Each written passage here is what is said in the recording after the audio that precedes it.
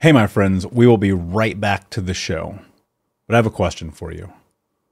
Are you struggling with the impact of childhood trauma? Well, know that you're not alone. I'm here to let you know that I'm starting a brand new weekly coaching group that includes a year of live coaching, accountability, support, habit and goal setting, and more. I'm starting a waitlist for the group right now, and I'm only taking a handful of people. And I'll let you know that through this personalized coaching, we'll work together to help you understand how your childhood trauma has shaped your beliefs, behaviors, emotions, and will help you create a roadmap for healing and growth. Right now, you can schedule an absolutely free coaching session with me and get put on the wait list if you go to thinkunbroken.com. My friends, it's your time to turn your trauma into triumph, breakdowns into breakthroughs, and become the hero of your own story. And I'm here to support you in doing that. Just go to thinkunbroken.com to register for a free coaching call with me and to get put on the wait list for the brand new weekly coaching program. Hey, my friends, we will be right back to the show. But I have a question for you. Are you struggling with the impact of childhood trauma? Well, know that you're not alone. I'm here to let you know that I'm starting a brand new weekly coaching group that includes a year of live coaching, accountability, support, habit and goal setting, and more. I'm starting a waitlist for the group right now, and I'm only taking a handful of people. And I'll let you know that through this personalized coaching, we'll work together to help you understand how your childhood trauma has shaped your beliefs, behaviors, emotions, and will help you create a roadmap for healing and growth. Right now, you can schedule an absolutely free coaching session with me and get put on the wait list if you go to thinkunbroken.com. My friends, it's your time to turn your trauma into triumph, breakdowns into breakthroughs, and become the hero of your own story. And I'm here to support you in doing that. Just go to thinkunbroken.com to register for a free coaching call with me and to get put on the wait list for the brand new weekly coaching program. You're listening to the Think Unbroken podcast, and I'm your host, Michael Unbroken. I'm an author, speaker, coach, and advocate for adult survivors of childhood trauma and abuse. In this podcast, you will learn how to transform your trauma into triumph, turn breakdowns into breakthroughs, and go from victim to being the hero of your own story. You can learn more at thinkunbrokenpodcast.com, and of course, check us out on Apple Podcasts and Spotify at Think Unbroken Podcast. I am brought back to reality by this disgusting man's voice. This is your last chance, kid. This dirty old is getting frustrated that I am stalling on letting him buy my body. And so, I make my decision. Tomorrow, I need to end this, but right now, I'm sick. I need heroin, and I will sell myself. I go completely blank. Cold. That is an excerpt from Dream Seller by Brandon Novak, who's a guest on today's podcast. Welcome, my friend. That's not a intro. I don't know what it is. That was great. I like it. I love coming out of the gate strong. When I read that, I was just like, you think about what we have to suffer through as human beings to find the thing that brings us salvation, right? The thing that we think brings us joy or love, compassion, hope, whatever it is. Sometimes it's a needle, sometimes it's sex, sometimes it's money. But we will do anything that it takes to get that. One of the things that I really wanted to ask you, like as I was researching you and leading up into this moment, is why do you think that you're still alive?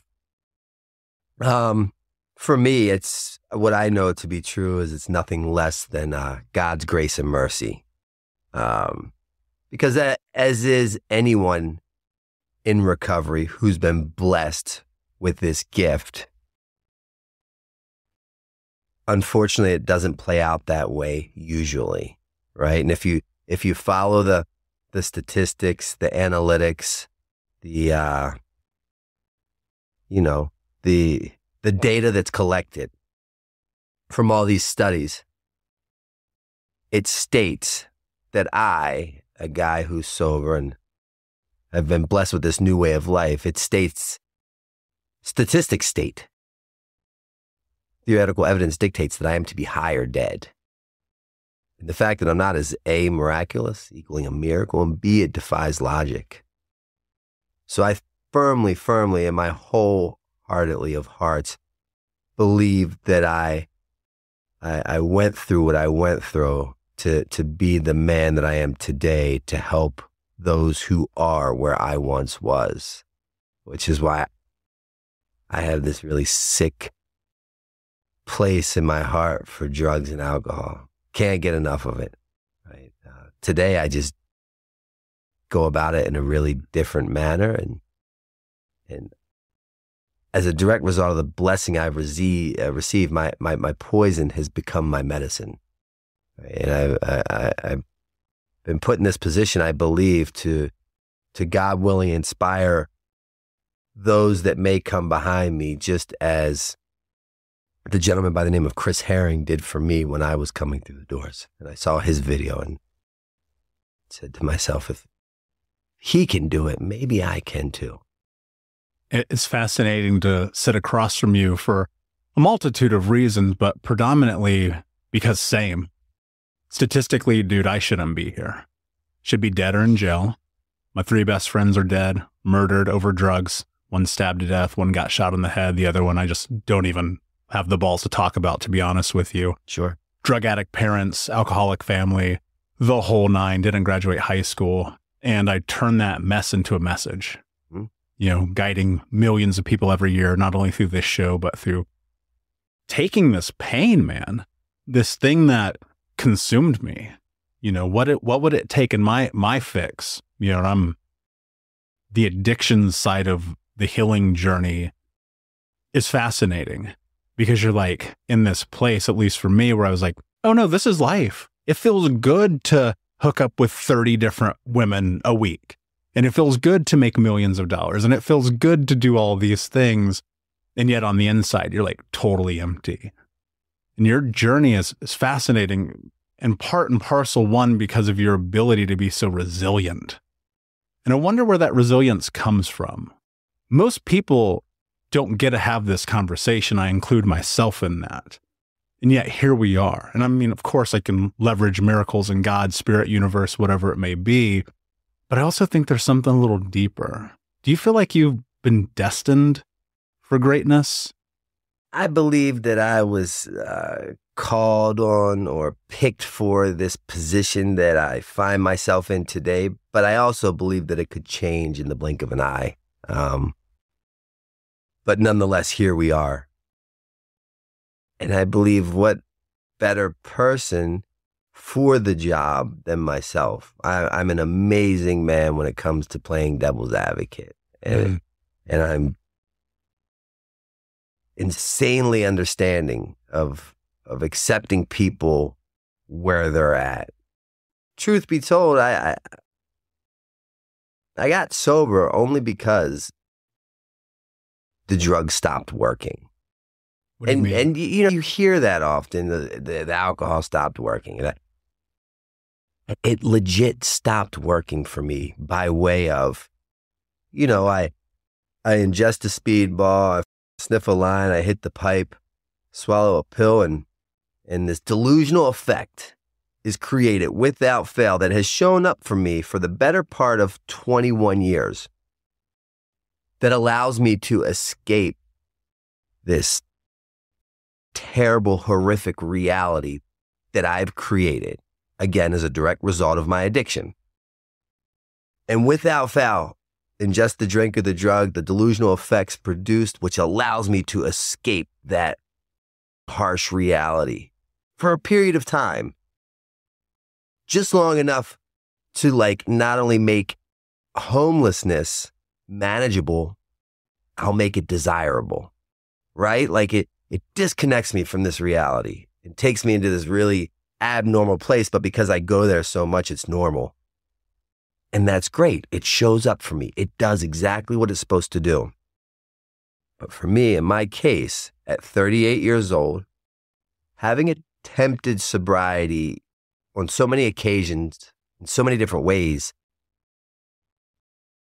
I did the worst thing I could have ever done for my career of drinking and drugging is I acquired some knowledge, and ignorance was no longer bliss.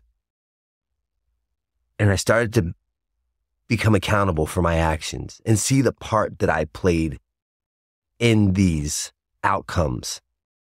And that moment of clarity that's talked about in those brief periods of sobriety that usually create change because the outcome's no longer acceptable, depending upon the individual. For me, at the end, I'm not even lying. I couldn't put another drop of water on the syringe or the plunger would pull out. Like, that's how much I'd load it. And I'd blast off with a serious speedball. And that effect was no longer being produced. I was no longer able to escape this reality, meaning that moment of clarity that I was enduring was taking place when I was sober and high. It stopped working. It no longer did what it had always done for so long. And at this point, I had come so far. I'm the 38-year-old homeless heroin addict that does what the excerpt from that book read. I stand on the corner and wait for men to essentially buy me for an hour, for 10 minutes. You know, I'm living on this animalistic level, and all is fair in love and war, right? None of it's personal. It's just business. I'm immune to this way of life. I'm numb to feelings. I'm so desensitized and dehumanized that is, you know, a Monday morning cup of tea. And it was good while it was good, and the heroin and the cocaine and the wine produced the effects that I desired. But what do I do when it stops? That's when you find out who you are. Yeah. And that's so scary. That's when gets real. Because then you're forced to face everything that, for me, I got high over for years. Yeah. Oof. That's the baseball bat to the face. Like, yeah. Like, you know, it's so funny because people think that the healing journey begins at the rock bottom, but it actually begins in the moment of clarity. I always say, my bottom, that last one, wasn't my lowest by any means. But in reality, it was, because it came up to meet me, right? Like I couldn't justify or minimize the severity of the situation anymore. I could no longer blame it on the ex-fiance because she's now the ex. I couldn't blame it on the father who was a crack addict who taught me how to conduct myself when he went to prison, because he's dead. Like, what? I'm running out of people and places, the things to put this on. What I think is so interesting about your journey, though, and we haven't touched it, but I want to go into it, not that it's the crux of this conversation. You go from fame and fortune and celebrity and travel and the things that people dream about. You're a pro skater, getting your board with Peralta. You're like doing the thing. And I'm a bit younger than you. I'll be 40 very shortly, but my brothers and I, even in the hood, this is how powerful what you guys created was with Jackass and CKY. In the hood, we would get blunts and get high at 12 years old and watch your guys' videos. And my little brothers would go and attempt stunts because I love you guys. You're dumb. Let me rephrase that. You were dumb. You were dumb. And like, I would just watch them like, you guys are ridiculous. And then here you are, 38 years old with nothing. What, 8 scarves and a bag, torn clothes, a needle and a spoon. And a restraining order. And what the are you doing, man? Yeah. What are you doing? Like, how do you even get there? You know, and this is the solution I'm always trying to get to. Like, how do you mitigate the risk of a Brandon? That was the $1 million question. How did I get here? Right? Like that was never what my intentions were. Because believe it or not, as a young kid, I had these goals, I had these dreams, I had these aspirations and ambitions, and I was going to be somebody. Mm-hmm. But more importantly, who I was not going to be was my drug addict father. That's who I was not going to be. And I made it a point throughout the majority of my life, when I still had a say-so in the matter, to excel at everything I did in my life, to prove that I would never be that bum of a drug addict father called Jerome, who gave birth to me, you know? And lo and behold, not only did I become him, I like kind of made him look like chump change at the end. Do you think that's like, I grew up without a father, and my stepdad was he was a monster. Guy my size, 6'3", 200 something, beating up a 7-year-old. And so my measurement for manhood was like, honestly, it was Jay-Z, and it was movies, and it was bitches and money. Sure. And that's what I chased. And dude, the addiction was so intense with women. I've only shared this one time ever. I'm going to share it with you because I want to create this space. I've only had one nickname in my entire adult life that wasn't Coach. And in my 20s, my friends called me MySpace whore. Okay. Because I'm out here just hooking up with every chick I can connect with on the internet, chasing that high 3-4 chicks a day. Like, literally, it was out of control. I'm shocked that I don't have 400 kids. Yeah. But it was like, if I can fill the hole of this fatherlessness and be better than him, right? Because then it became about money and became about being like this influence and all these things. And then I found like there was nothing I would ever fill that hole with externally. Mm-hmm. How did you, like, when I think about that journey and you're like measuring yourself to your father and you're on this deep, deep, painful journey, what was your thoughts about your relationship with him? Did you subconsciously or even consciously think to yourself, I'm walking in his footsteps?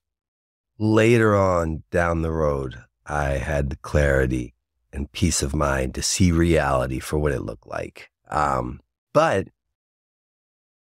as cunning as addiction is, I actually used that to continue enabling my behaviors with my mother. Right? What does that mean? My mother, I'd live with my mother, and my father was around enough to let us know he wasn't around. Mm. And,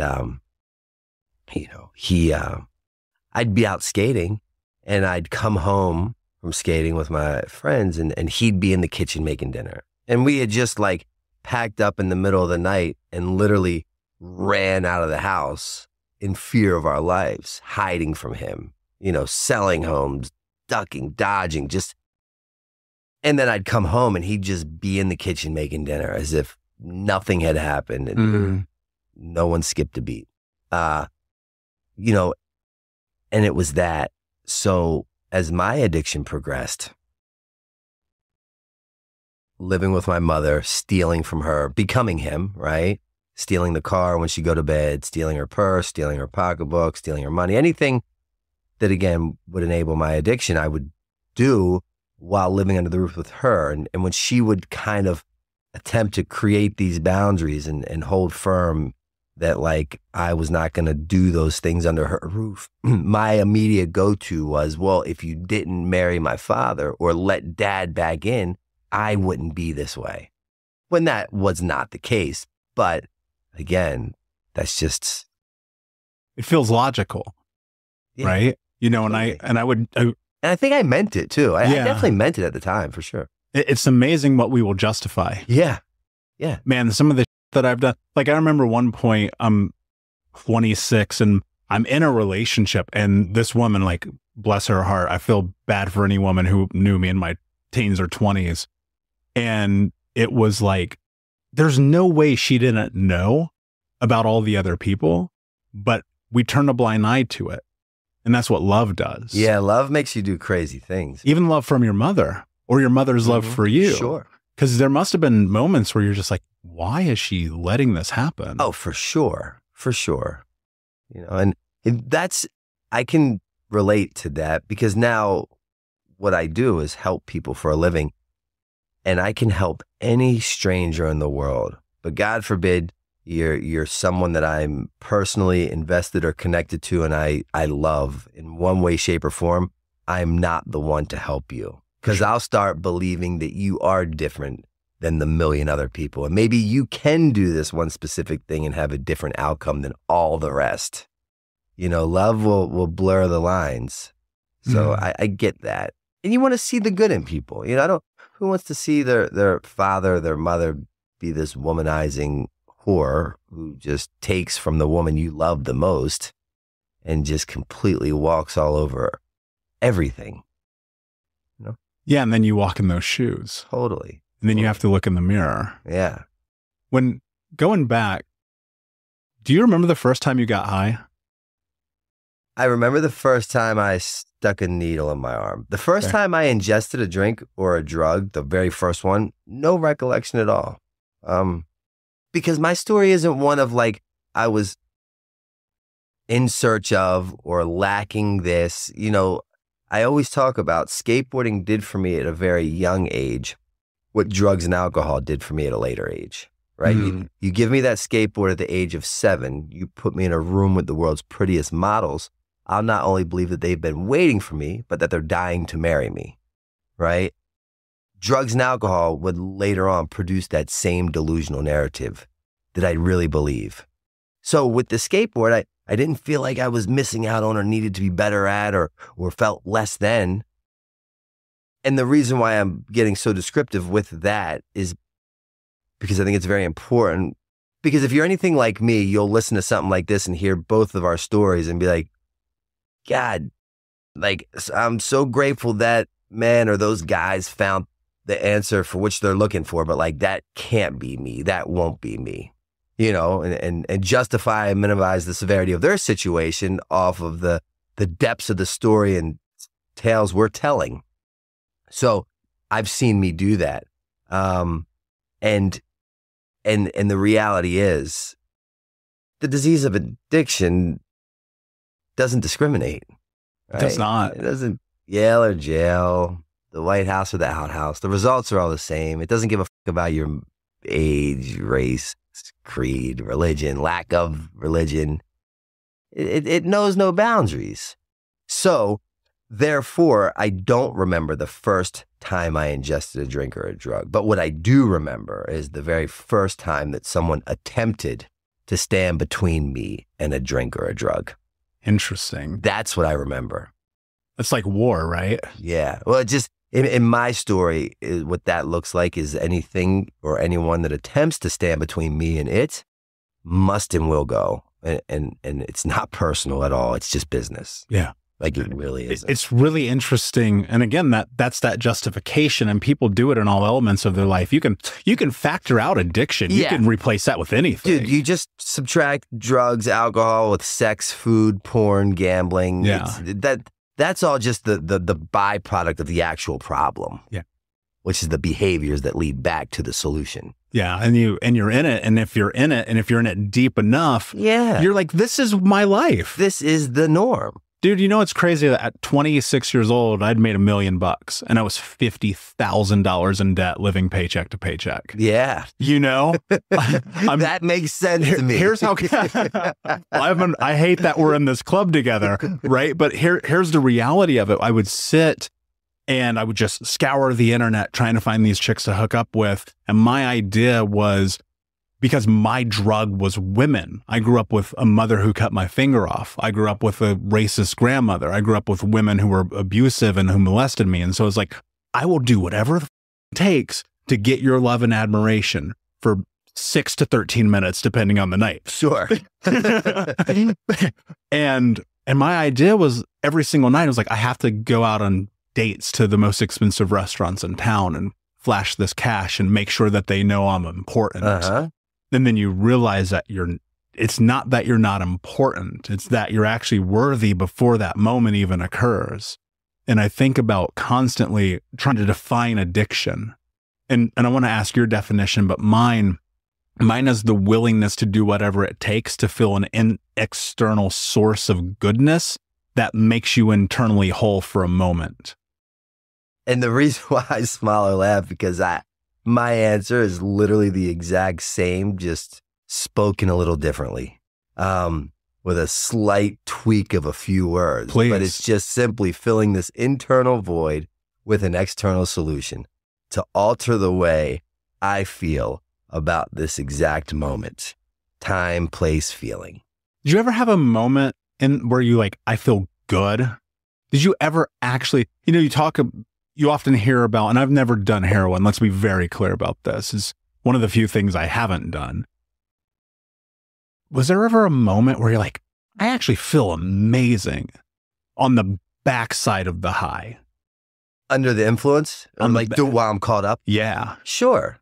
It was amazing. I had some of the best times in my life while under the influence of whatever I may have been on. But the truth of the matter with my story is, at first, it started out as this amazing party doing things that people could like only even dream of at times, to at the end turning into like a full-blown hostage negotiation where I was not allowed to leave, you know, because I wanted the party to stop, and the party had stopped at the end. But with my addiction, and the power, the magnitude, the reality of the situation is that I lost the ability to have a say-so in the matter when it came to my life anymore, you know. Which is probably necessary. Oh, absolutely. It 1,000,000% is. Because like you were saying before, to get to that place, to work on the problem, how do I even know it's a problem until I find myself in a position where the pain becomes so unbearable that I'm willing to do the thing that I've never really done before, which is admit maybe what I do know is that I don't know. And furthermore, taking it a step further, picking up that phone that feels like 10 billion pounds and reaching out and not only asking for help, but be willing to show up for it and open-minded to believe what you're saying and blindly step out on faith without reverting back to my comfort blanket, which is a nice speedball that allows me to disconnect reality, because all of a sudden I'm not under the influence. I'm walking around at this very moment like a stranger in my own skin, trying to figure out who the let me in and why. So there's a lot of steps to get to that point where then I can start acquiring some knowledge, building up a defense, and learning that, hey, it wasn't until I uncovered the problem that I actually discovered the real problem. And then I had hopes of recovering from the problem. That before that, I had no idea it even existed because they were great times. Yeah. And that uncovering is inside of honesty. Yeah. Which is the real up part about it. I'm only telling the truth, and I'm only honest when my back's against the wall. That's exactly right. And you're like, it was me. I admit it. I got caught this time. I'm only saying that because it might get me out of this. That's right. And you will do anything to get out of it, right? Which is so crazy. And you're in a position where it is your lifestyle is celebrated. Like I was thinking about this in the lead up to talking with you today. Growing up watching you and you guys being Jackass CKY, the skateboard community that you guys did. Growing up and watching that and seeing like the disclaimer on MTV before it would air on like Sunday afternoons at 5 o'clock, right after church, of course. It's always like, don't ever do anything that these guys ever would imagine doing, right? Yeah. And you're this impressionable kid looking up to you guys as role models. And my thought was like, why the are these guys role models? Totally. Which appeals to our demographic, ours meaning, a lot of addicts and alcoholics. Because what I know to be true in my story is that when I put my hand up and I qualify myself as an addict or an alcoholic, all that means is that I'm defiant by nature, I hate authority, and I refuse to conform because I possess this job that generally places me in a lot of positions I don't want to be in, and it allows me to feel a lot of feelings I don't like to feel. And that job consists of knowing everything. So the moment that you kindly suggest to me what I could ultimately do to save my life, I kindly suggest why you should. Yeah. Because I know. So you tell me not, the point of that is tell me no, I'll tell you yes and show you how it's done. Yeah. You're contrarian by nature. Yeah. Yeah. Like if I'm already cut from the cloth of like, if it doesn't make sense to me, it's wrong. Agreed. Agreed. Totally. One of my very close friends, one of my best friends, Jason, he's an amazing tattoo artist. He's tattooing me a couple of weeks ago. And obviously I'm covered, you're covered. And we were having this conversation. I was just like, dude, I don't know anyone who had like a good childhood who is tattooed. And he was like, I don't think I've ever tattooed anyone who had a good childhood. and that point that I'm leading in that, are you familiar with Dr. Gabor Mate? No. So he wrote a book called The Myth of Normal, and it's amazing. I interviewed him a couple of years ago. He's the most world-renowned childhood trauma expert on planet Earth. Okay. And he said that all addiction, he also wrote an amazing book, dude. You should absolutely, I don't ever recommend people should do anything, but Yeah. if you would take into consideration. Well, I believe that books find people. I don't think that people find books. Agreed. So I love these kind of recommendations. There's an unbelievable book, a change in my life, called In the Realm of Hungry Ghosts. Yes, I have it at my house. Okay, yeah. I've read it. That's Dr. Gabor Mate. Okay, I'm very familiar with him. So his presupposition is that all addiction stems from childhood trauma. Mm-hmm. Mine is that all childhood trauma eventually leads you to where you are in this moment, right? Both of these things being true, however you want to look at it. Was there like some outside of like, was there a key awfulsome moment that you think you were trying to get rid of by chasing the drugs and the adrenaline and the chaos and all of the things that shaped to create that insane couple of decades of your life? I think looking back, there were a few different reasons that spawned this outcome. I was incestuous with like work ethics, and it came from skateboarding as a child and just being relentless at not failing.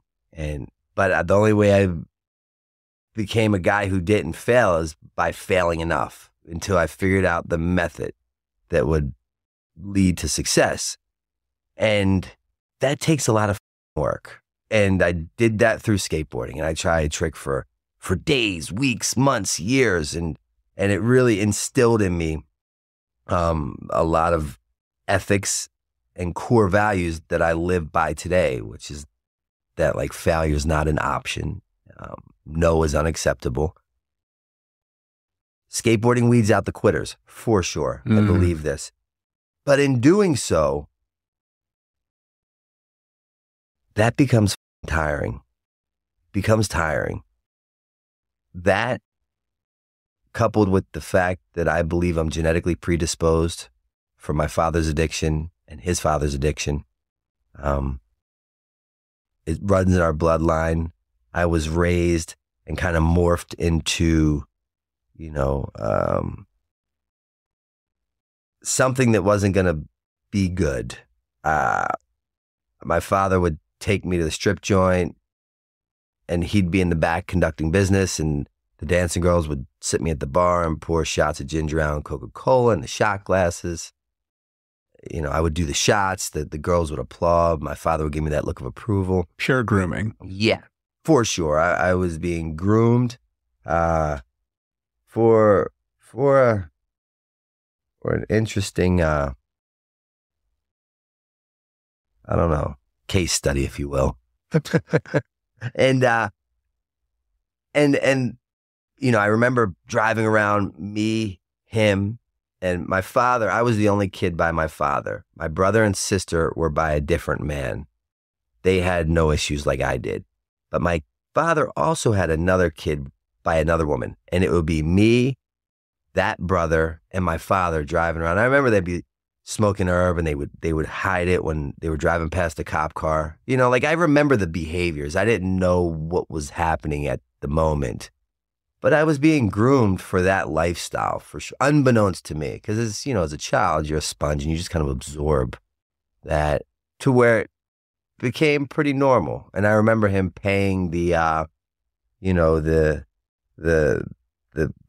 I lived in Baltimore, and they're called the BG&E, the Baltimore Gas and Electric Company.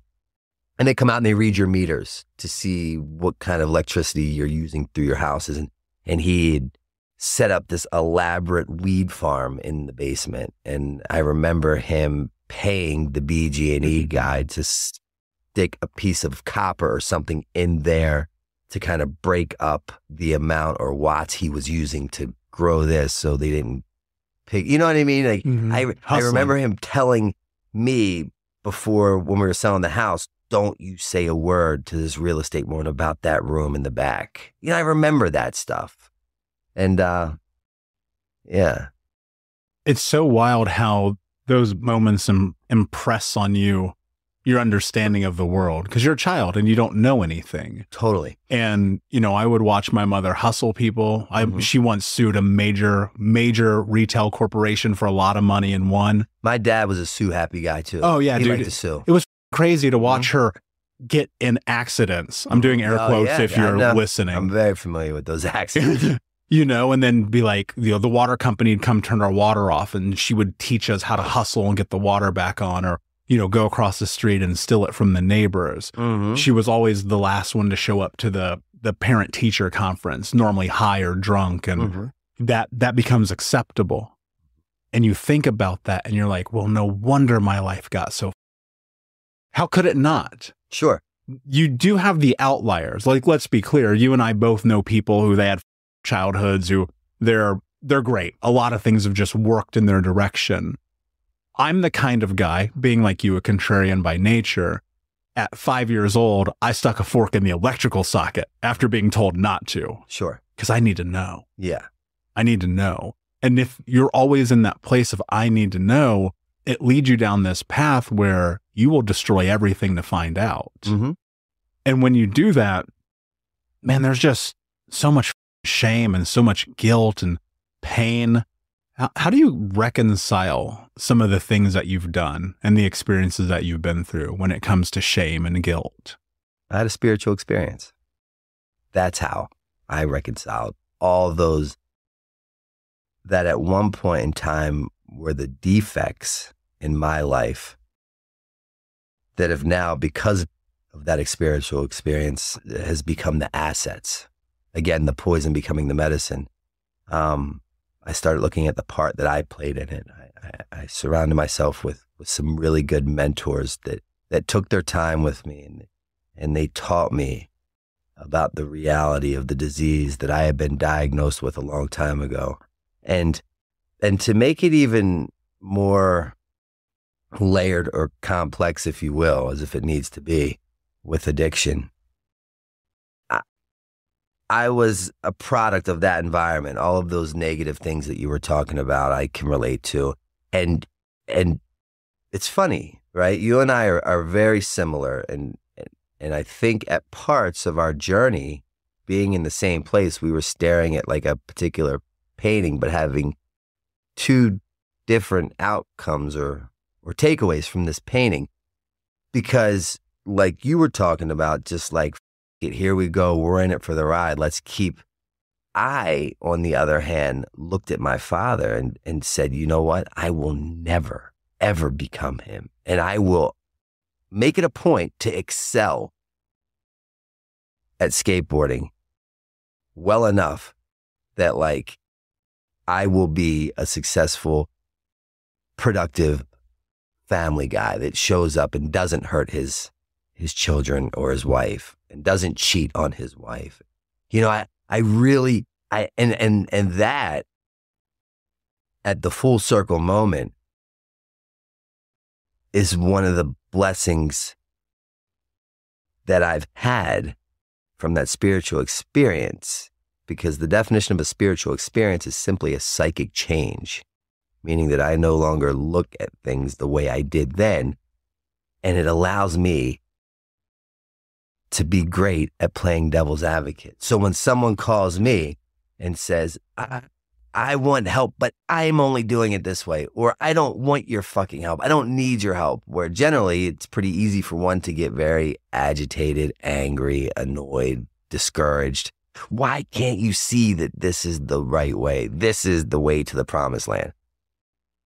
Oh, I've seen me do what they are doing. You know, so I think, although at the time, same as you, I was so consumed by the mess that I was incapable of seeing the message.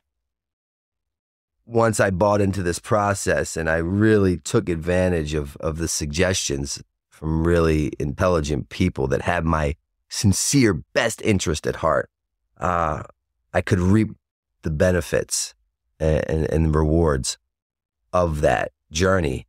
And it allows me to see that everyone's exactly where they're supposed to be. Mm. Everyone. And I accept them for where they're supposed to be. But that's the magnitude of the place we're in with the enemy we're up against, which is addiction. You know, this epidemic is unlike anything I've ever seen. But there is a way out. Yeah. There is. And that support you talked about, man, it's so necessary. You know, I went to the first time I ever walked into AA, I was 7. And I was there with my mother. And I just remember my understanding of addiction and what it really does to a human has drastically shifted with more knowledge. Yeah. When I was young, in AA, I would look at guys like you. I'd be like, that guy's weak. Totally. That guy. Sure. My mom's weak. Her. Yeah. My stepdad's weak. Him. Right? Because you're a child and you're like, we don't have food, but you have a bag of weed on top of the TV stand. Totally. And we don't have electricity, but somehow there's a 6-pack on ice in the bedroom. And we don't have new clothes for school, but there's these orange pill bottles all over the bedroom floor. Yeah. And so you look at it, you go, these people. And then I realized that through my own work and my own recovery and different elements of my life and my own healing journey, that really what it is, it's these hurt fucking people trying to hide from the most painful experience of their life. And they do have a lot of shame. They do carry a lot of guilt. But I think the cornerstone and the thing that shifted for me was what you just said. I was like, they're fucking humans, man. That's, you know, really what we are as human beings, not human doings. And this life didn't come with an instruction manual. And for a lot of years, I carried a lot of baggage from my father. And again, so interesting, the parallels to our stories, staring at the same piece of art, but having 2 completely different perspectives of it. You went there and saw all these weak fucking people. I went there and saw my fucking father. I'll never be you, right? Which prolonged my inevitable, right? It kept me out there longer. It allowed me to justify and minimize my behaviors, right? Because I'll never be him. I excelled at everything to prove why I wasn't or going to be. Therefore, I just kind of skirted around facing the facts of my situation. And then, yeah, that's really interesting to me. You can't run from it though. You know, and that's the thing that my brother called me 23, almost 24. My brother called me and he goes, hey man, mom died. And Brandon, it was the most peaceful day of my life because it was like I was finally free. Yeah. And I did not get to reconcile with her while she was alive. I don't necessarily regret it, but I will say this. It took a lot of work to get to a place called forgiveness. And one day I'm sitting in my therapist's office. I moved to Portland, Oregon, of all places, 2,000 miles away from anything that I knew, to go and work with this guy who was like fucking incredible. And I'm sitting in his office one day and I literally look at him just like this. I go, I'm so fucking tired of seeing your face every week, dude. And I meant it, right? Because for years, every Wednesday night, I'd sit in the same chair, drink the same chamomile tea and look at his fucking face and be like, I cannot stand this. And this one day I just go, dude, I'm done. I don't want to be with you or in this anymore. Why do I have to work on fixing problems I didn't cause? And he said something to me that changed my life forever. And he goes, have you ever paused and just thought about what your mom's childhood was like? And that was it. Yeah. My whole shit changed in a fucking moment. But there were, I mean, obviously moments leading up to that. Were you able to reconcile with your father? Hey, what's up, guys? We'll be right back to the show. But before we do, I want to tell you about our other sponsor for today's episode, 310nutrition.com. Or if you go there, you can use the code Unbroken to save up to $100 on your first order. Guys, you know that I'm a firm believer in the body mind connection when it comes to mental health, and what you put in your body is just as important as the things you put into your mind. As you know, one of the things that I do is I'm super busy, always on the go, speaking, stages, podcasts, coaching, writing books, and hanging out with you guys, the Unbroken Nation. I don't always have time to eat the proper meal, but I do want to make sure that I put the right foods in my body. And right now I'm drinking a shake, literally, called Chocolate icing. It's an all-in-one meal. Guys, it has superfoods, vitamins, and minerals, and even probiotics. It's unbelievably delicious. And here's what's crazy. Like, there's broccoli and beetroot and apple and ginger and turmeric in here, and it tastes like I'm literally eating icing out of one of those jars. As you know, chocolate cake is one of my favorite meals of all time. And so the fact that I can have it in a healthy way that is sustainable for my mind and body is everything. So go over to 310nutrition.com, use the code UNBROKEN for 50% off up to $100 on your first order. It's funny you said that. Even I had one of those moments too. And it came by way of me seeing a therapist. And I'm sitting in her office, and I'm still getting loaded at the time, but I'm making a somewhat vain attempt to get better. And she said, I want you to do me a favor, Brad. And I said, what's that? She said, I want you to dig 2 graves. I said, for what? She said, one for you and one for all this baggage that you carry. Mm-hmm. And I may have heard that before, but this day, the timing, the place, the space, it aligned and it hit. It made a lot of sense to me. And it allowed me to kind of look back at our relationship throughout time. And what I knew to be true is that Jerome, my father, was a good man, and he did the best that he could with what he had. He was a sick man. And how dare I fault him because I fucking became him? You know what I mean? Like the gall of me, but not really, because I was ignorant to the facts. And I had this tunnel vision on, and I only saw it the way I believed it should have been seen. You know, and then someone came along, Christina, my therapist, and she changed my perspective. And she taught me when you change your perception, you could change your world. And at that moment, I started to heal. And I remember when my father died, he had nothing left, and they donated his body to science just so they could have him cremated for free, because no one was going to foot the bill for that. And after it had taken place, they were going to put his ashes out with the trash. And I said, fine. But my sister, of all people, who really didn't like my father, she said, you should go get those. And I went and I got those.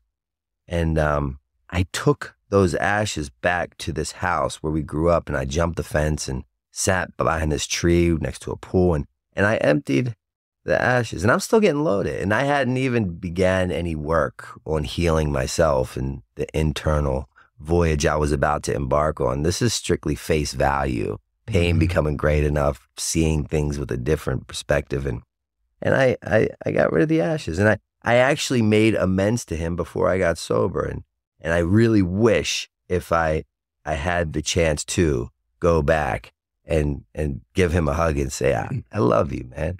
And I understand. It's okay. And I am not upset with. That's freedom, dude. It is. People don't get it, man. Like, I try to explain this, like, when I'm coaching my clients and they've been through this dark shit and they have backgrounds like ours, I'm like, you got to let go. Yeah. If I gave you a backpack full of bricks, how long are you going to carry that shit, man? I got tired of shooting dope at you. Fuck, man. Like, we'll be right back to the show. But before we do, I want to tell you about today's sponsor, factormeals.com, where if you go to factormeals.com/unbroken50 and use the code unbroken50, you can get 50% off your first order. That's factormeals.com/unbroken50.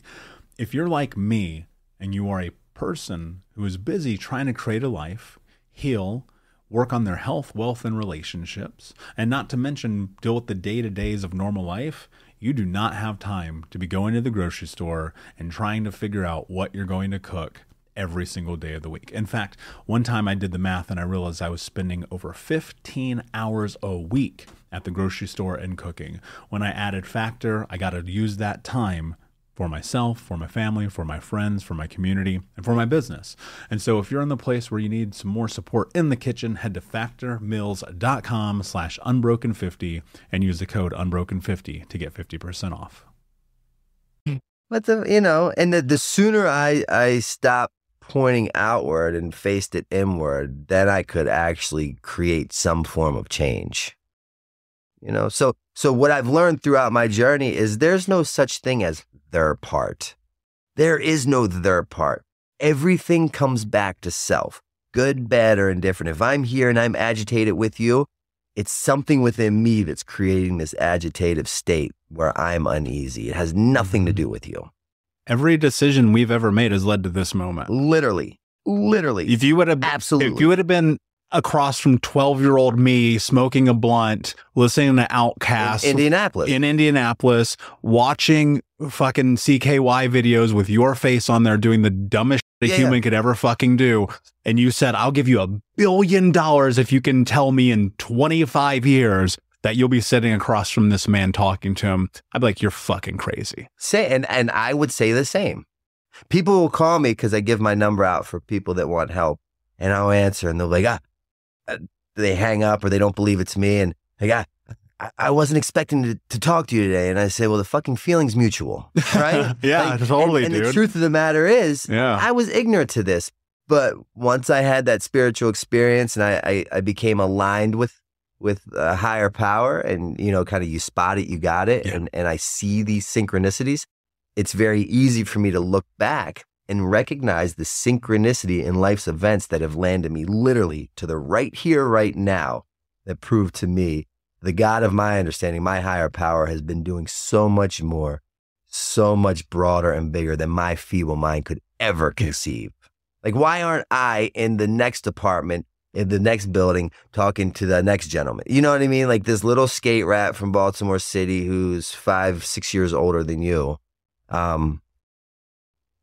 Why here? Why? Nothing is done by chance. Because it was meant to be. Everything is destiny and fate. I agree with that.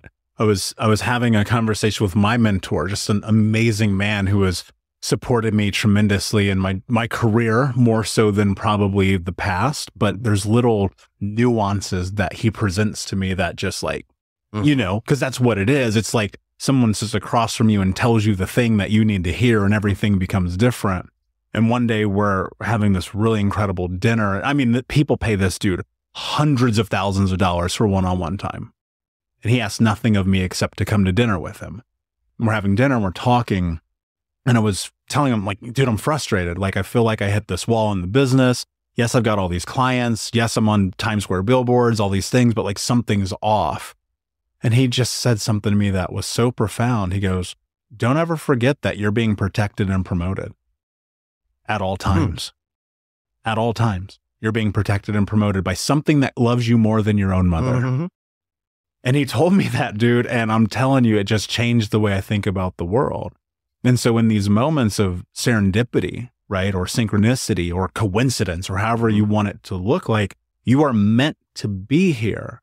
Absolutely. But how do you know that you're meant to be here, and you look back on the past and you go, but I was meant to be there too, and that past is fucking ugly. And I did bad things, and I hurt people, and I broke the law, and I went to jail, and God knows all the things I haven't even talked about.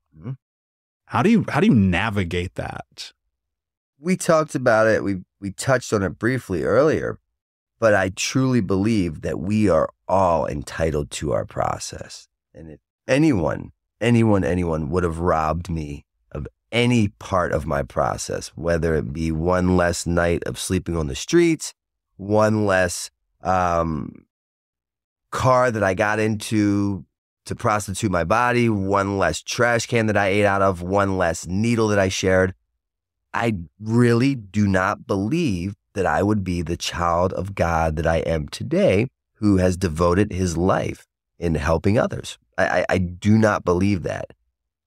I am asked often, would you take back or do you regret anything from the past? And my stock answer for so long was, the only thing I would take back is the pain and the sleepless nights that I caused my mother and other loved ones. But the more I thought about it, the more I think that's a fucking lie. Because again, if someone would have robbed me of one less night of my mother sleeping because she stayed awake crying over me, buying me a plot, waiting for my death, I don't believe that that would have inspired some kind of willingness to find a better way of life, right? Like, I don't believe that without the repercussions as a direct result of my actions, AKA behaviors, any change would have ever taken place. I don't believe that. And I work a 12-step program, and the third step in my program is turning my will and my life over to my higher power. And I've experienced that. So anytime throughout my day when I am full of fear at any level, all that is lack of faith. Me stating that I don't believe in the entity that's carried me when I couldn't carry myself. Yeah, it's impossible that you're here. Yeah. By the way, I don't know if you knew this or not. Legit. It makes no sense. No, it defies logic. Yeah. And it's a blessing. It's like that old adage, it's like the truth is funnier than any story. Yeah.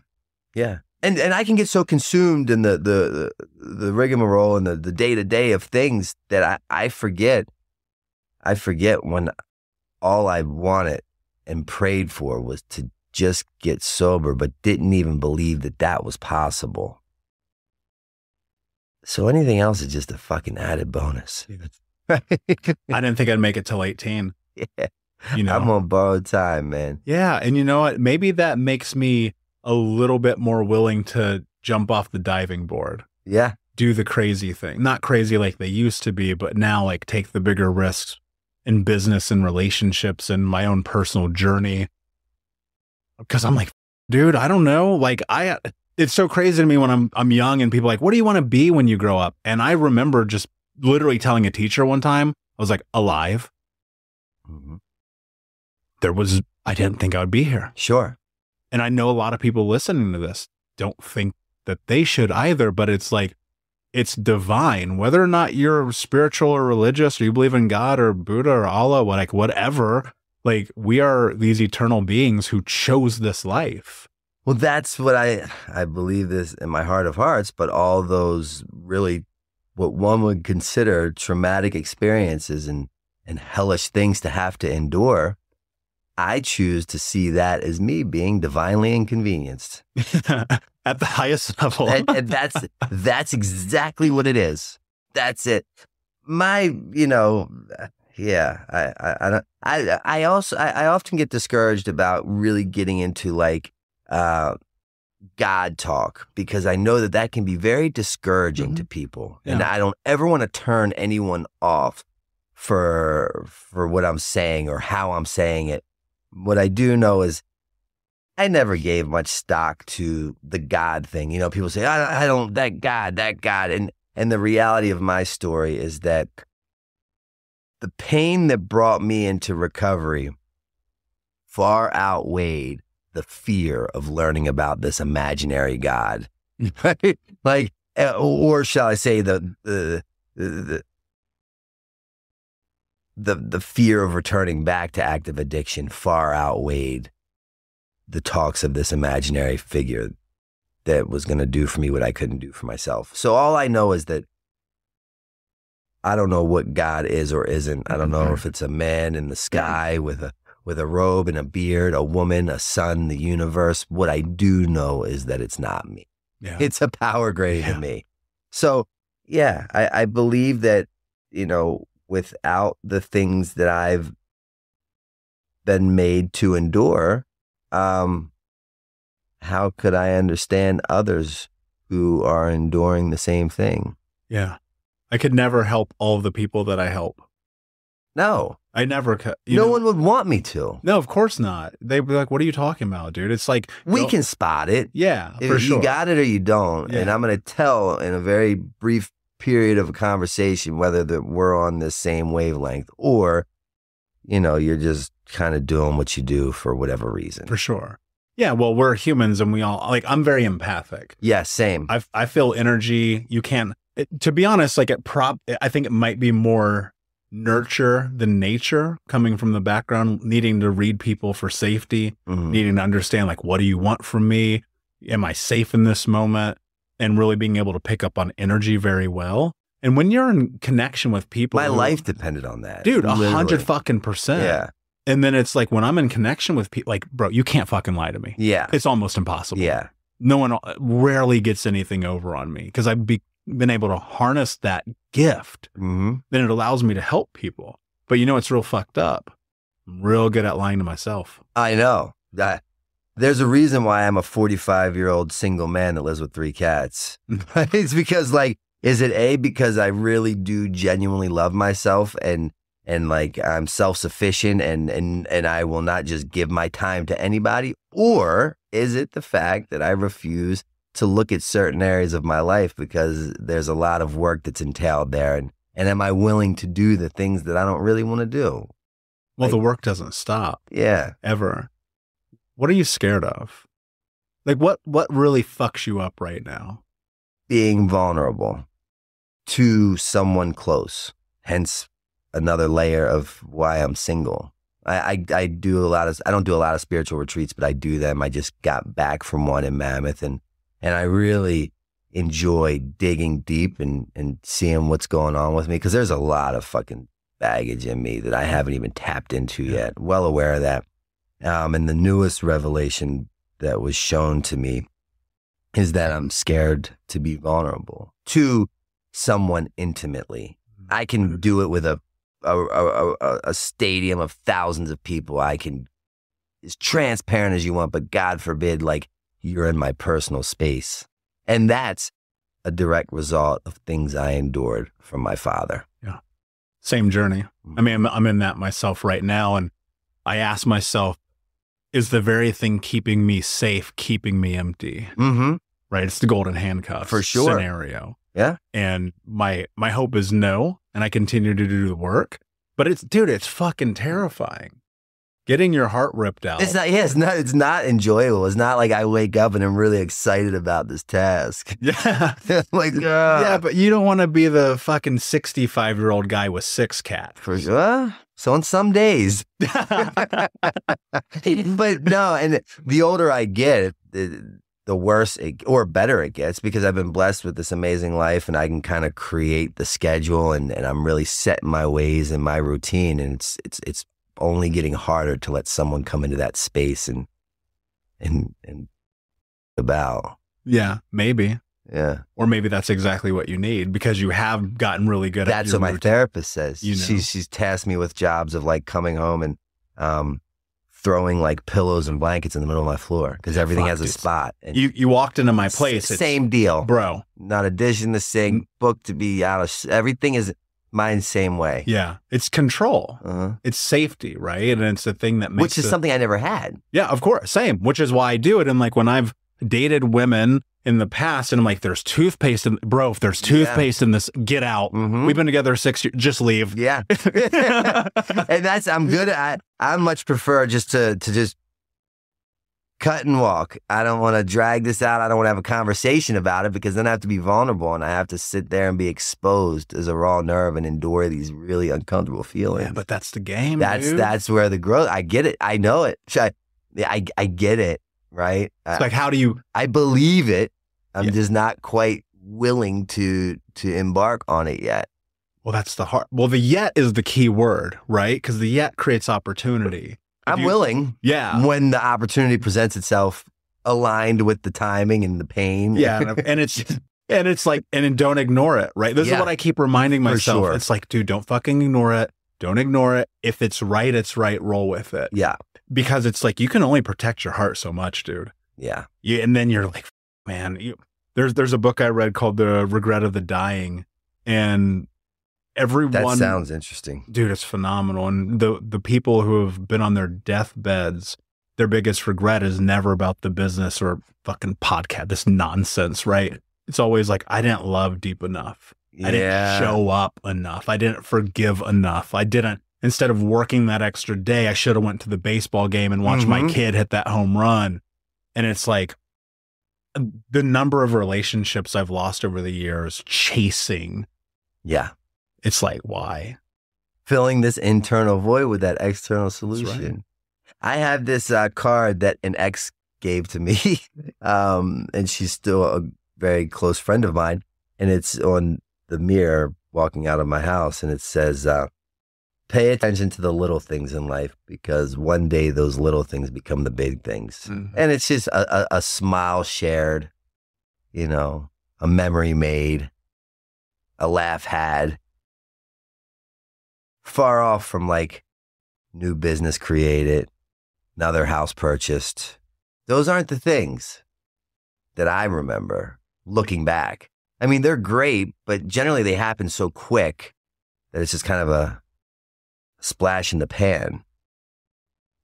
But I remember like those little odd, quirky things. Mm.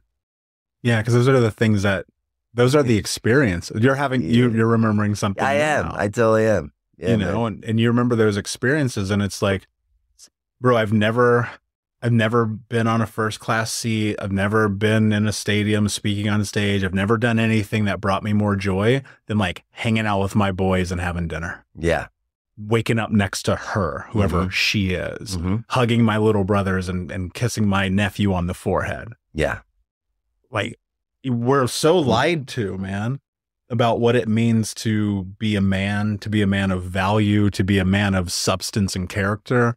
And I see you now, right? Knowing your path and your journey, doing my due diligence to try to have an amazing conversation of this nature. Thank you for that. No, for sure, dude. And the thing that I take away more than anything about you is you went from selfish to selfless. Yeah. You know, I just kind of like, I think, again, timing and alignment is so crucial with one's journey. And for me, these seeds were continuously planted along my journey, my process. And at the end, when the timing and the space and the stars just aligned, it's like the skies parted and I just walked across the sea, and everything that people tried to get through to me literally just like erupted out of the ground. This full-blown beautiful tree just kind of grew in the blink of an eye, and it all made sense to me. And it all became really clear what they were saying then. And then upon embarking on my own journey and surrounding myself with my people and having these experiences in these spaces, what's beautiful and freeing for me today is that the longer I stay sober, the more that I know that I don't know. Yeah. I don't know. And what better thing for an alcoholic such as myself, who really was not a big fan of accepting responsibility, than to have the ability to relinquish control and just like give it to something else that isn't me. And I always say this thing works when I don't work it, right? It's impossible for me to use the very same brain that thought me into this problematic space to in turn think me out of it. So I'm a big fan of understanding that the behaviors of the problem, the drinking, the drugging, the porn, the sex, is the solution. So if we know the behaviors of the problem, the behaviors of the problem, the drinking is the solution. If I take my brain out of the equation and I just continue to bring the body surrounded by good, like-minded people with my best intentions at heart, I will create a better outcome. Think less, do more. Just bring the body, bring the body, bring the body. It's inevitable that the mind will follow. You know, I truly just had to dumb myself into this equation. And then once I got to this spot where I think from the external perspective, people say he's got it figured out. In my mind, I'm still waiting for the grown up to show up and take care of everything. And that's a beautiful place to be in, because I'm not placing expectations on things, places, or people that I'll never have the ability to control. So it makes my life lighter and easier to maneuver through. Yeah. And I'll add an "and" to your sentence if you don't mind. You're of tremendous service.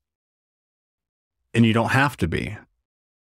And you created Novak's house. And you speak. I remember the first time Because I was like, I just assumed you were dead, just to be honest. Yeah. Right. You know, which you probably hear all the time. And I was like on Instagram 2 years ago, maybe something. And I saw this clip of you talking just about your journey. And I was like, that is so crazy. This dude's still alive. And now you're of service. Yeah. Talk about Novak's house. Like, what is that about? What does it do for you? And what does it do for those men? You know, it's funny. I'm simply a product of that environment. I went to a very similar sober living house after I completed a 90-day inpatient treatment center stay.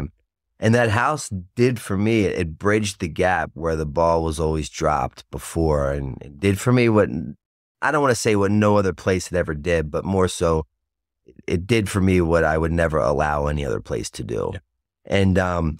And it taught me how to reintegrate or merge back into society. It taught me how to like make my bed. It taught me how to wash my clothes, to brush my teeth consistently, right? Because that was my problem, the behaviors. And I was rather erratic and sporadic and irrational and just wherever, whenever. But this place taught me consistency. It taught me how to continue to show up in spite of what the problematic brain told me over and over. It taught me how to set a set of non-negotiable standards that I have to hold myself to when I don't fucking feel like it. And it taught me how to hold my head up a little bit higher and speak with a little bit more conviction and be a little less fearful of what you think of me when I leave here today. And I never could forget the power that house, you know, had over me in a positive way.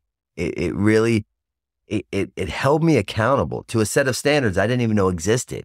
And I couldn't forget that. It was a magical experience. So I promised myself when I was in a position I was financially, I would recreate that house. And I did, with a gentleman who I also lived in that house with, who's like one of my best friends now. And we opened up Novak's house. It was one house with 10 beds.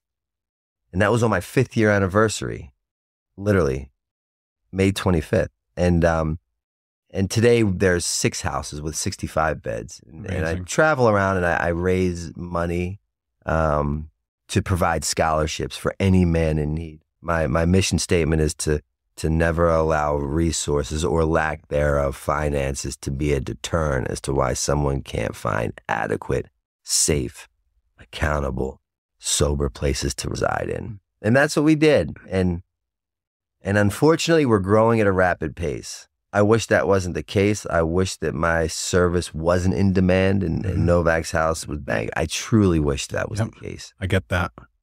But it's not. And I know that I can create anything I believe in, so I'll meet the need. No, same. Everything I built and think Unbroken is with one mission that hopefully I'm obsolete one day. Mm-hmm. I'm like, what the do I have to do so that I'm not necessary? Yeah. It's a weird, it's a challenge, right? And it is the ultimate challenge. And I have just come to recognize that it will not happen in my lifetime, and I'm okay with that. For sure. But I will do whatever the it takes to make sure it happens on some lifetime. Mm-hmm. I want to go back to that house. You said a lot of things that taught you how to brush your teeth, how to be responsible, how to make your bed. Dude, when I started my journey, like brushing my teeth, I was like, what? Yeah. I got to brush my teeth, which is insane, right? Yeah. You're like, the normal person doesn't go through that. But in the depth of depression and anxiety and suicidality that I was in after putting a gun in my mouth, I was like, dude, if I can just brush my teeth today, I fucking won the championship. For sure. Right? Did it teach you how to love yourself? It did, but not by way of just looking in the mirror saying, I love me. You know, like the positive affirmations. It didn't come by way of that. Everything that I've achieved in my life to this point, all the good that sometimes I believe I've played a part in creating, it's happened unbeknownst to me, right? To come back to that, I showed up in sobriety, recovery, the 8 scarves, the jacket, the needle, the spoon, the restraining order, fit into this bag that doubles my pillow, homeless. And so it was pretty safe to say I lacked self-esteem, right? And that was evident. It was apparent. I knew it. I'd tell you it. But the only problem was I didn't know how to find it. I didn't know where to get it. I didn't know how to implement this thing that I knew I didn't have, but didn't know where to get into my life. And if I knew how and where to get it and do it, I would have done it and not ended up in a 12-step program. But what happened is I was beaten and broken so bad, I was finally demoralized in just such a fashion from drugs and alcohol. Literally beaten into a state of reasonableness that I came in and surrounded myself with really good people who had my best interest at heart. And I bought into their suggestions, and I was open-minded long enough to follow through with what they told me to do. And I got a job at a diner washing dishes, Mary Ann's Diner, for $6 an hour under the table at 38. And I had heard that word humility, but it never really made much sense because I never applied it to me. It sounded good, but it just was what it was. And at the time, my brain told me I should have at least been the president of the United States, not washing dishes at Mary Ann's Diner for $6 an hour next to a 14-year-old kid named Brian. But nonetheless, that job, little did I know, was going to become like one of the foundation stones of not only my sobriety, but my life. And my mentor said, you show up to work 15 minutes early. You stay 15 minutes late. You take pride in every dish that you wash. You make that restaurant as successful as possible. And you look at what you can bring to the table, not take from. And I did that. And what happened was, through washing those jobs at that, what I thought was a very meaningless job, dead end, no end game in sight, I was going to start making a couple bucks. And with the couple bucks I made, I was going to open up my own checking account, not with one where a woman's name's attached. I'm going to start paying my own $165 a week sober living. I'm going to then start paying biweekly. I'm going to start buying my own groceries, my own cigarettes. I smoked at the time. I'm going to take it a step further. I'm going to go to the TD Bank and I'm going to open up a pre-secured credit card, right? And through doing these esteemable acts, following the suggestions, right? Bringing the body, all of a sudden these esteemable acts turned into self-esteem. And I started speaking with a little bit more conviction. I started to hold my head up a little bit higher and tell you how I felt without fear of what you thought. And that pre-secured credit card turned into a credit card. That credit card turned into 4 credit cards. One's an American Express with no limit. That $165 a week that I was paying that turned into my biweekly rent at a sober living house has turned into me owning not only one home, but like 5,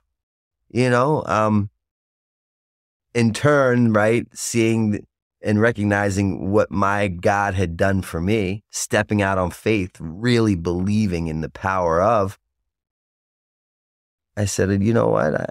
I've acquired enough knowledge. More importantly, I have a really great relationship with my higher power and that sees in me what I don't see in myself. And I believe that I can create something bigger, something broader, something better than Novak's house. And I created Redemption Addiction Treatment Center. And it's kind of like Novak's house on steroids. But in doing so, I borrowed money from 3 different people. I spent every dollar I had and I maxed out every one of those credit cards, took a hit on my credit. And I swear to God, there were days where my head was so heavy that I just couldn't wear it anymore. I was getting beat by this thing called business, just tiring. And I'd come home and I'd open up my closet and I'd pull that bag out that used to double as my pillow. And I would stare at that bag.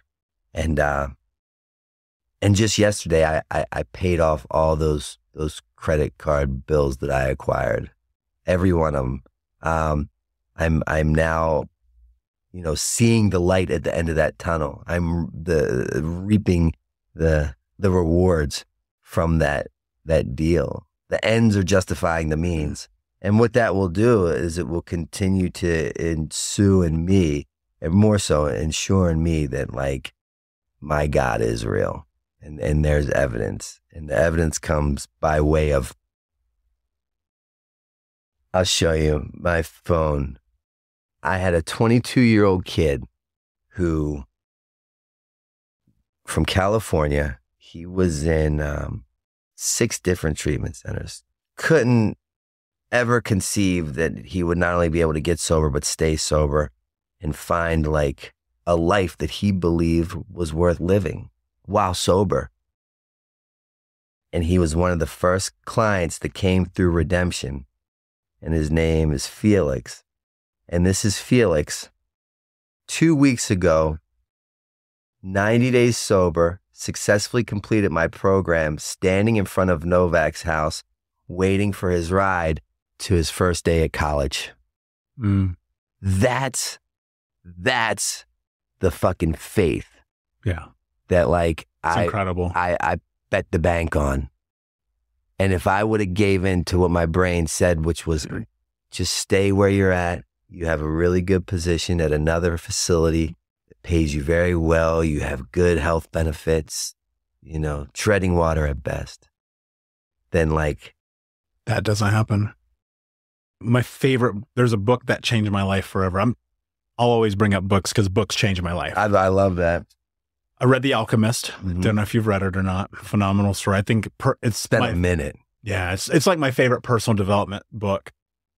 I left Indiana at 29. I sat down with my best friends at the time, and I told them just everything.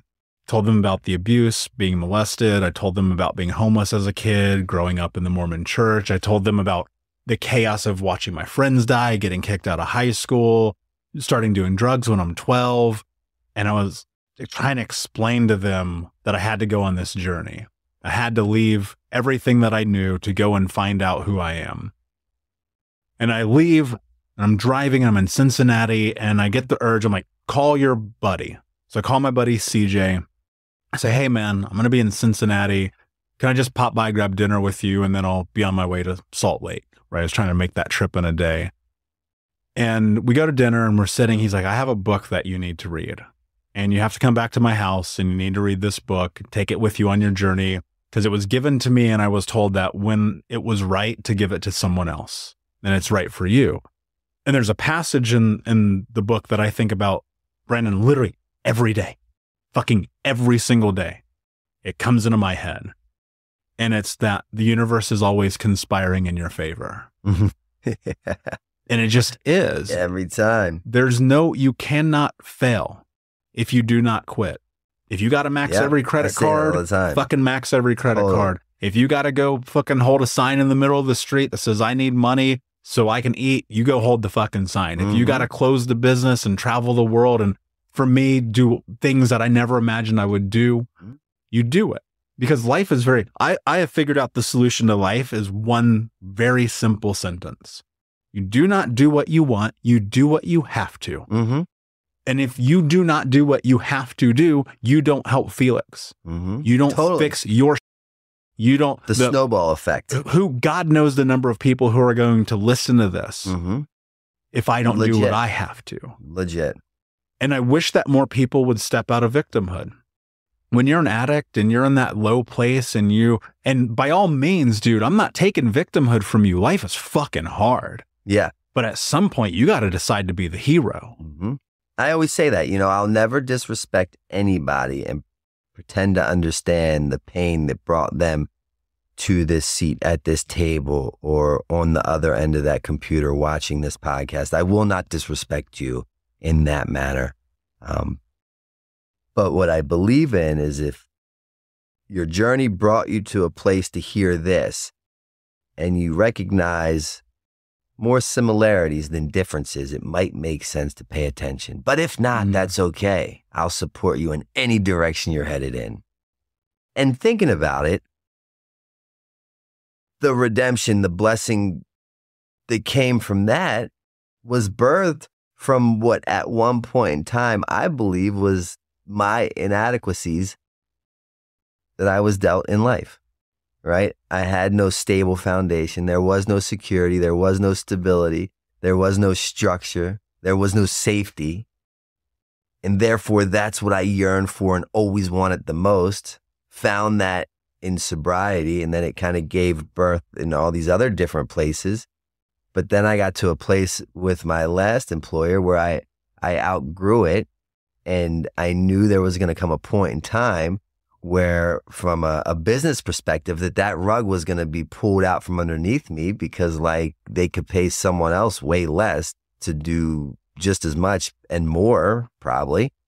So there was only a matter of time before that was going to happen. So I stepped out almost on this faith to just secure the stability that today allows me to never let anyone pull it out from underneath of me. Mm-hmm. Right? And I would have never recognized that unless I did the internal work that was required. Mm. Which required you asking for help. Totally. It required me to just admit complete defeat. Yeah. Like when I admitted complete defeat was the exact second I secured the ultimate victory. And what's so, yeah, dude, what's so crazy about that is you look at your experience and in your life, and it, like, some people, their rock bottom, your rock bottom was like fucking rock bottom. Like my rock bottom was 350 pounds, smoking 2 packs a day, drinking myself to sleep, getting high in the morning, $50,000 in debt, car got repoed, getting kicked out of my place. Girlfriend finds out I'm cheating on her with like fucking 8,000 women. But the one that, of all of that, and this isn't a window, we're talking like a month of all this shit going down. The thing that hit me the hardest, though, my little brother, I call him, he had just gotten back from being overseas in Afghanistan, doing his tours, serving our country. And he'd been home for months, dude. I hadn't called him, text him, email, nothing. And one day I'm like, I'm going to change my life today. And I'm in the gym. I'm fat as shit, but I'm in the gym trying. And I called my brother in the gym, and, you can hear the vitriol in his voice. And he goes, "What do you want?" Mm-hmm. I go, "Hey man, I'm just, what's up? How you doing? How's life? You're back." He goes, "I've been back." I go, yeah, I know. And I'm like, "I've been over here doing these things, destroying my life." Right. And part of it, to be honest, Brandon, I just didn't want them to see it. Yeah. It's fucking embarrassing. Mm-hmm. And he goes, and this was the moment for me that really solidified the change. He goes, "You're not my brother. Don't talk to me," and hung up on me. Mm-hmm. And it just destroyed me, man. It's the same brother who a year ago helped me pack the truck and drive here with all of my from Denver, where I was previously. And I was able to mend that relationship, and the relationship with my other brother and with my sister and with people that I destroyed and I hurt and I took from. And I love that you call it redemption, because that's what it is. Absolutely. We all deserve it. We're all worthy of it, and we're all capable of it. If I'm willing to face those really uncomfortable things that I'd prefer to not, until pain sets in. I'm not the guy that people call for the easier, softer way. I don't have the answer to anything. I truly don't. I just have my experience that led to this present, and that's genuinely what this is. I really do my best to treat it as such.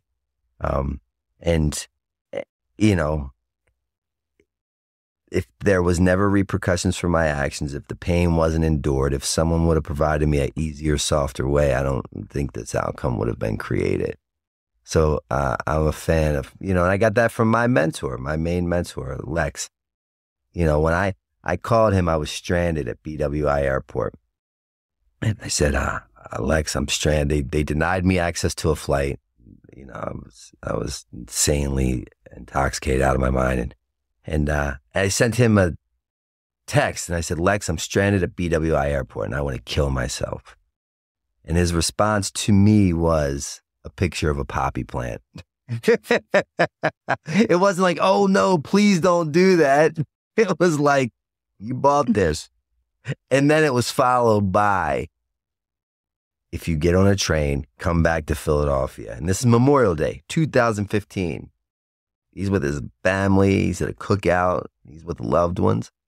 If you get on a train and you come back to Philly, I will pick you up from 30th Street Station. I will let you stay at my house, and I will take you to treatment the next morning.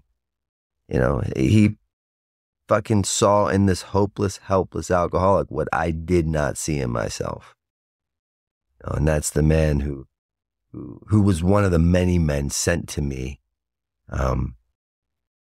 through my divine experiences to let me know that, like, when I was ready, he would be willing and able to walk with me, right? Not above or below me or direct me in a fucking place or position, to walk with me, shoulder and shoulder, to have an experience with God together. And I could wrap my head around that. You know, I mean, that I could get down with. You're not looking at me from above or below. You're simply saying we're just two fucking bozos on the bus that are about to have an experience. Mm-hmm. If you're willing to come. And I could do that. Mm-hmm. And I can't help but think, reflecting you being a mirror for me in this moment, oddly enough, wearing like the same color shirt, right? Like this moment of just like, there's a lot of similarities here. Yeah. And just having this moment of you being a mirror across from me, cannot help but think that the universe has interjected into my life, amazing, unbelievable men, because I did not have them in my boyhood. Right. And here you are with this guy who all you needed this whole time was a man to walk next to you and to guide you. Yeah. And you got it. No doubt. And I always say, if you plan on embarking in this journey with us and you are going to stay sober, be careful what you fucking ask for. You'll f around and get it. And now I have an abundance of people that hold me accountable, and my mother who, you know, bought me a plot and served me with a restraining order and prayed for my death just so she could finally have a peace of mind. She's now become like my best friend. Your brother's story. You know what I mean? It's that in abundance. And now it's like, it's a lot's required there to be a friend to your friends, to be a brother to your brothers. You know, there's a lot, and I have to show up for that. And those are the blessings. And that's how you know that you're healing. Yeah. Brother, it's been amazing, amazing conversation. It has, Thank dude. you for this. Genuinely. I'm excited to get into your book, man. Thanks, dude. I appreciate it. This was rad. Yeah, it was. Before I ask you my last question, where can everyone find you, learn more about you, and interact with you? If people are out there and they need help with addiction, alcoholism, they can reach me and my partner directly at 610-314-6747, Redemption Addiction Treatment Center. Either myself or John will answer that phone call. If you want to just go down my web, down my hole, just go to brandonnovak.com. That's everything encompassed in one. It'll take you to the pages, to the sites, the platforms. If anyone out there finds it in their heart to donate a penny, $1, $5 to the scholarship fund that I hold to provide beds for any man in need, you could go to Venmo, and it's at Novak's House, NOVAKSHOUSE, all one word. Amazing. And we will put all those links and more in the show notes. And inspired by my friend Brandon, any proceeds we make in terms of revenue from this episode will be donated to you. Wow. Just so you know in advance. Thank you. And man. I will be matching it personally. Wow, man. Further, just because I always like plugging books, because I am an author and I love reading. Yeah. Brandon's written 2 amazing books, A Dream Seller, an addiction memoir, and The Streets of Baltimore, both which are like, fucking Jesus Christ, dude. I just did the narration for both too. So I actually read them, and that was an interesting exploration I went on. So if you're into the audio books, they're there as well. I'd love to have you come speak to my clients at the treatment center or the houses. So if you ever find your way towards the Philadelphia, Baltimore, Delaware area, be an honor. You should absolutely continue this. Be an honor. Philly is one of the most underrated cities in the entire country. I'm a huge fan. That said, my friend, my last question for you. What does it mean to you to be unbroken? To me, what do I think of when to be unbroken is that I could never be unbroken if I wasn't broken. Simple. Yeah. Love it. Thank God for the brokenness. Yeah. Dude, I agree. I got it tattooed on my knuckles. I have yard work on mine. Slightly similar, but not basically really. the same thing. Brother, I appreciate you tremendously. Thank What you. a great outro. For everything that you do, for everything that you will do. Same, man. For your same. honesty, your vulnerability, for your strength, your love, your courage, your This wisdom. is beautiful. And Unbroken Nation, please check out thinkunbroken.com for this and more. And until next time, my friends, be unbroken. I'll see you. Thank you so much for listening to Think Unbroken. Please share this episode with someone who could use it and help us move forward in our mission of ending generational trauma in our lifetime. And if you would, please take 5 seconds to pop on iTunes or Spotify, hit that 5-star, leave a review, and you can also reach out to us on social at Michael Unbroken or at Think Unbroken. And of course, you can check out our YouTube channel at Think Unbroken. Thank you for being a part of Unbroken Nation, my friends, and until next time, be unbroken.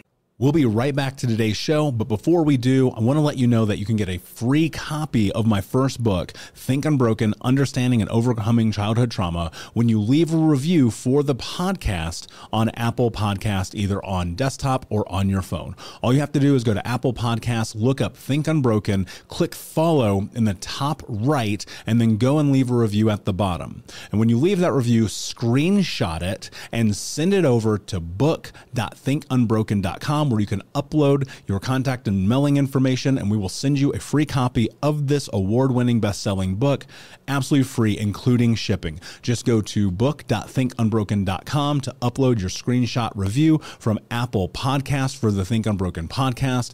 And until next time, my friend, be unbroken. I'll see you.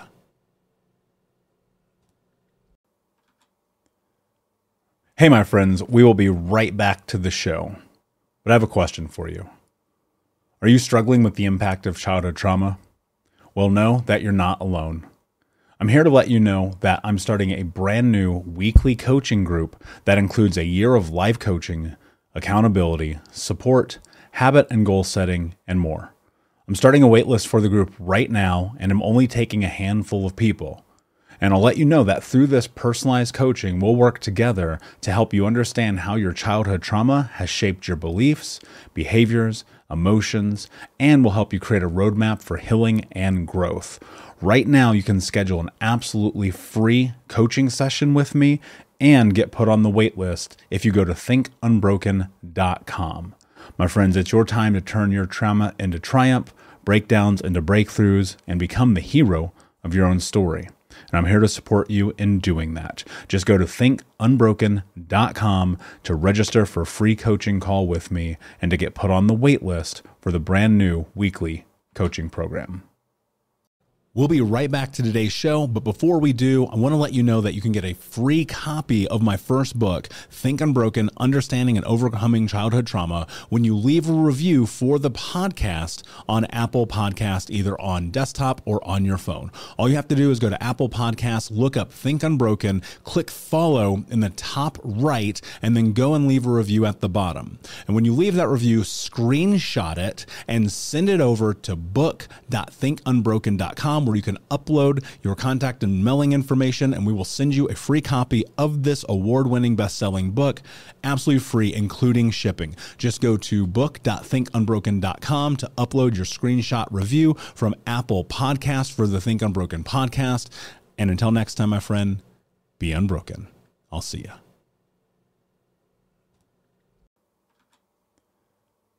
Hey, my friends, we will be right back to the show, but I have a question for you. Are you struggling with the impact of childhood trauma? Well, know that you're not alone. I'm here to let you know that I'm starting a brand new weekly coaching group that includes a year of live coaching, accountability, support, habit and goal setting, and more. I'm starting a waitlist for the group right now, and I'm only taking a handful of people. And I'll let you know that through this personalized coaching, we'll work together to help you understand how your childhood trauma has shaped your beliefs, behaviors, emotions, and will help you create a roadmap for healing and growth. Right now, you can schedule an absolutely free coaching session with me and get put on the wait list if you go to thinkunbroken.com. My friends, it's your time to turn your trauma into triumph, breakdowns into breakthroughs, and become the hero of your own story.